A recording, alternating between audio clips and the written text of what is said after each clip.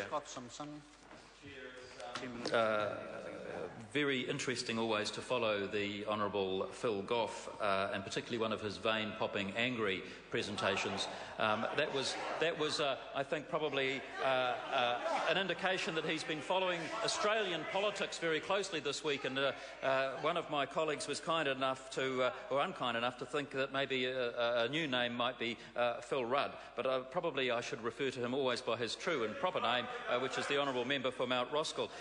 Speaking in the committee stages on Part 2 of this Legal Assistance Amendment Bill, Mr Chairman, there are just several points that I would like to make.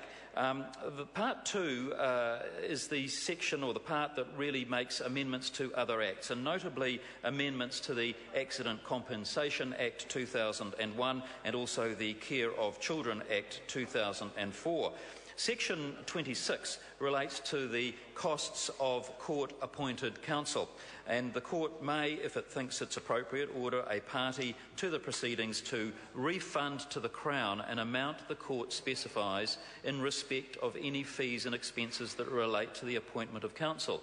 Now, during the select committee stages, we considered this point carefully.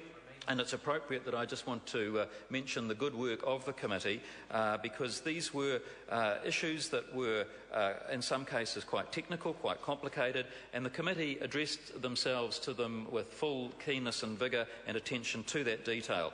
But the section that I was referring to goes on to say that no order may be made under Section 131A against the Crown, against a person in whose custody the child concerned has been placed, following an order made under the Children and Young Persons and Their Families Act of 1989. So new Section 131A through to 131C are inserted into the bill, and Section 131A allows for an order requiring refund of payments in respect of lawyer acting for the child. Subclause 2 says each party must pay an equal share of that prescribed portion.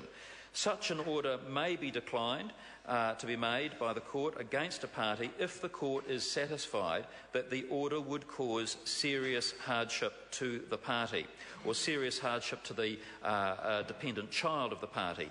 The court would need to be satisfied that in its view the circumstances of the case, including the conduct of any party, and that's important, the conduct of any party, it would be inappropriate to require the amount payable in accordance with the court's view. The test, sir, for serious hardship is important, and one I know the courts already take seriously, and it's well considered in other legislation. Chris Farfoy, in his contribution to this debate a few minutes ago, spoke about this. Serious hardship includes significant financial difficulties that arise for a variety of reasons, and those reasons can include such matters as the party's inability to meet minimum living expenses according to what's known as normal community standards. Also relevant for consideration in a determination of serious hardship will be the cost of medical treatment for an illness or injury of the party or a dependent child of the party. And I think, sir, that that is right and appropriate.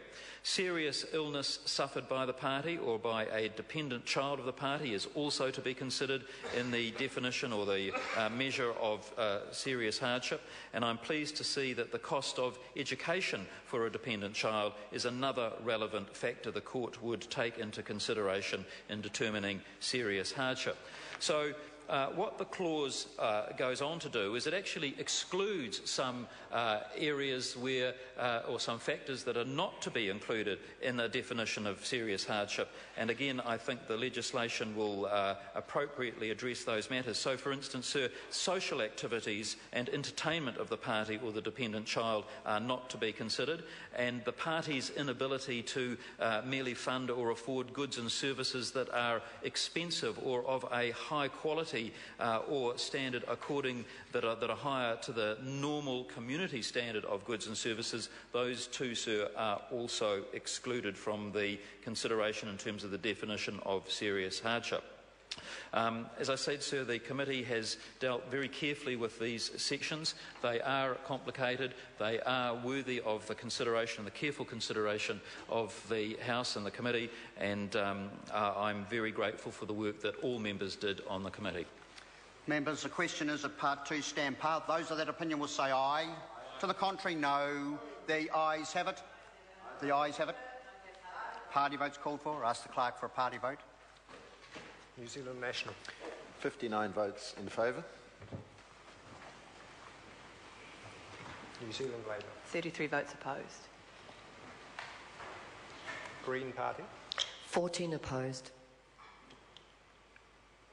New Zealand First. 7 opposed. Māori Party. 2 votes opposed. Mana. 1 vote opposed. Act New Zealand. 1 vote in favour. Honourable Peter Dunn. 1 vote in favour. Brendan Horan. 1 vote opposed.